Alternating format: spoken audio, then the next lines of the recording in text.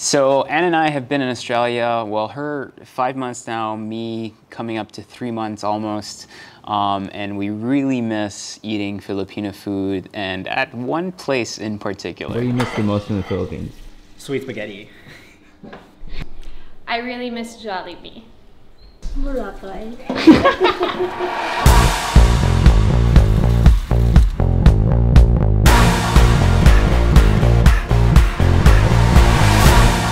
So I've done a chicken joy video before, but I realized that some things weren't quite right, so I asked you guys for help, and I also read through the comments of the previous video to make sure that I got it right this time. First thing I wanted to know was whether the chicken was brined or part cooked and then frozen.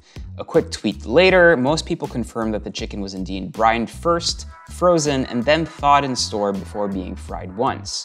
I went through the old YouTube videos comments as well for more insight.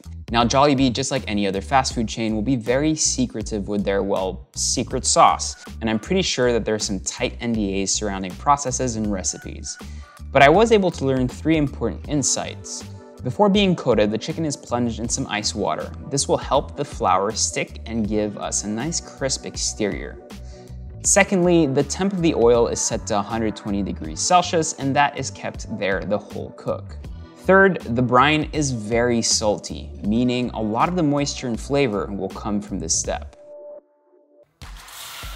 For the brine, all you have to do is bring some water to a boil, and then in there we will dissolve some salt, sugar, and stock powder.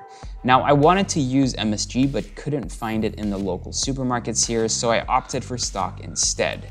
Stir and dissolve. Let it cool slightly and then mix in some cold water. Drop in all your chicken pieces. I'm using thighs and legs exclusively because I prefer it, and make sure that the brine covers everything. This goes into the fridge for at least 24 hours. The next day, we're gonna prep the coating mixture. Half and half flour and cornstarch, some chicken salt or MSG, salt, pepper, garlic powder, and 5 spice. Mix well until combined. Bring the chicken out, go straight into some cold water, and place in the flour mixture. Make sure that it's very well coated and that you go under the skin if possible with that mixture. And then you can shake off the excess. What I like to do is drip some water into the flour as well. This will give us some nice crunchy bumps on the cooked chicken.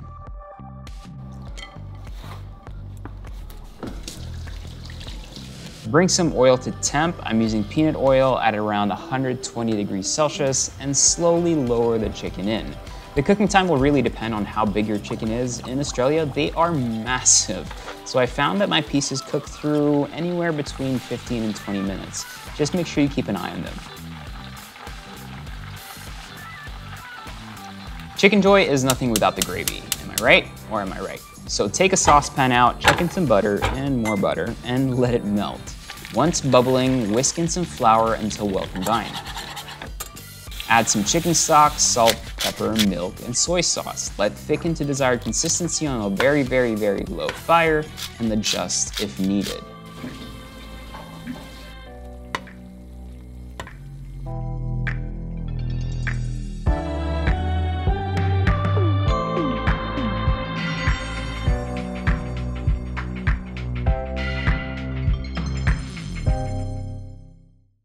Spaghetti time.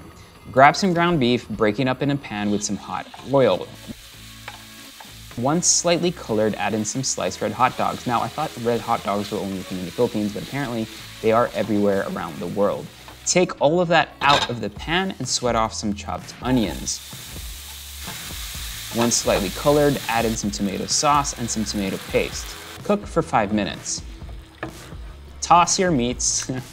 Toss your meats back in, that's what the script says, and add in your evaporated milk. This is where your memory will kick in. Keep tasting it and adjusting it with things like salt, pepper, and sugar, or sweet ketchup. Taste is so subjective, so just bring it to a point where you are happy with it. I'm not the one eating it, you are. Let that simmer together for about 20 minutes on a low fire. For the pasta, just bring some water to a boil, add in a lot of salt. The water has to be very salty.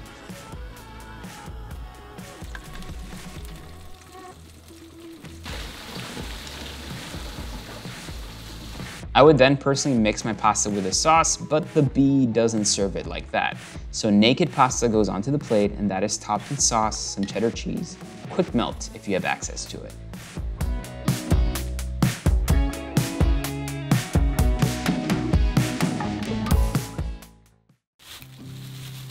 For the burger steak, pretty straightforward. Season some ground beef with salt, pepper, onion powder, and garlic powder. This is one of those things that if you burp 2 hours after eating it, you should still smell it. Disgusting, I know, but season accordingly. I like to make them thin and press down the middle so that they don't take a bloated shape while cooking, and to make sure that they don't shrink too much either. Get some oil hot in a pan and cook the burgers to a desired doneness.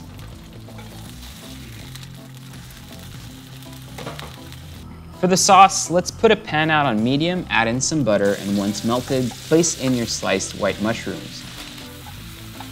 Cook these down until brown, and then we can add a little bit of milk to it. We will then take our chicken gravy, because it was so good, and place that in. This will be our thickener. Now, if you don't want to use your chicken gravy or didn't make enough, no problem. You can always use just like a cornstarch slurry or something to thicken your mushroom sauce. Slowly cook this down until nice and thick. Season with some salt and pepper if needed. This is served with some cute little rice, and then obviously the mushroom sauce goes onto the burgers.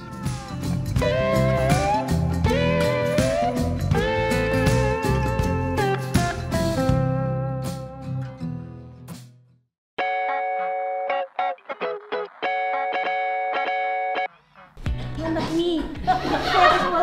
Mom, you have to be pie. You have to be a judge.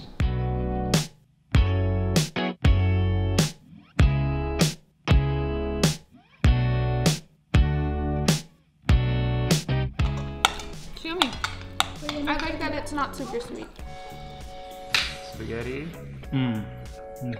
Spot on. A little bit close. Close. Yeah. Is it sweet? Could be a bit sweeter.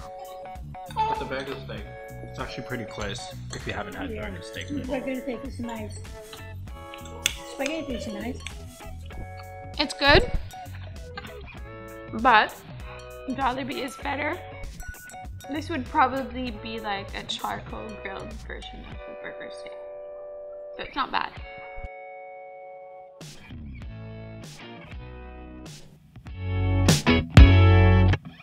The skin's not crispy. What are you talking about? It's super crispy. It doesn't have the same crunch as the Chicken Joy one. Dahlia, quiet on set. Quiet on set, Dahlia. Okay, so in total, the meal actually really gave me Jollibee vibes. So. You agree, Dahlia? Dahlia, you agree with that? Definitely Jollibee vibes. Super yummy. The Chicken Joy this time was much better than last time. The burger stick apparently was spot on, and the spaghetti was tasty, but could have been sweeter. One thing is for sure, the taste and smell of the food we eat can certainly take you back to a particular place or time. Jollibee. Galing mo, girl.